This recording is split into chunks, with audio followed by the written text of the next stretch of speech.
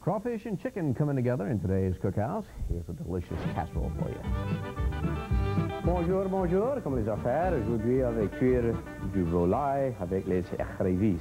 Welcome to our cooking segment for today. Today we're going to do a chicken crawfish kind of casserole that includes broccoli. And don't worry, even if you don't like broccoli, you're going to love this dish. As I said, it includes chicken and crawfish. That brings us to our Cajun word for the day, chicken du volaille.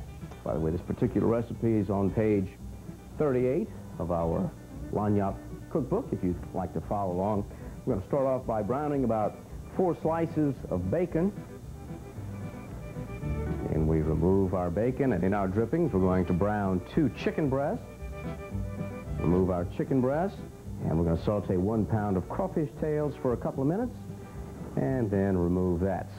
And to our bacon drippings, we're going to add 2 tablespoons of butter.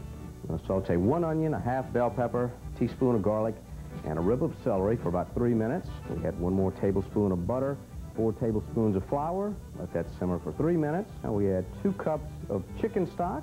Let all that simmer for another 10 minutes. Next up, we add 1 cup of whipping cream, a couple of dashes of hot sauce, 1 tablespoon of lemon juice, 4 tablespoons of white wine, a couple of pinches of thyme, our green onion. We've got 3 tablespoons of green onion, 2 tablespoons of parsley, and we're going to season it with red pepper and black pepper to taste. We're also going to add 1 cup of fresh chopped mushrooms and let all that simmer for a couple of minutes. And to that mixture, we reintroduce our chicken, which we've cut into thin slices, and our crawfish tails. Stir that up good and remove it from the fire. Now we're going to make up our casserole. Put our 1 bunch of broccoli boiled flowerets on the bottom. Spoon about 1/2 of our mixture onto that. Our chicken crawfish mixture, about half of it going over our broccoli flowerets. And then we top off that with 1/4 cup of provolone cheese and our crumbled bacon.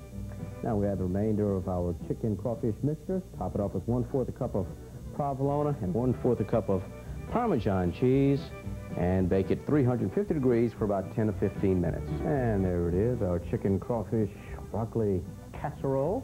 Brings us back to our Cajun word for the day, chicken du volaille. Stossé, on va goûter l'instant. The old taste is all on it.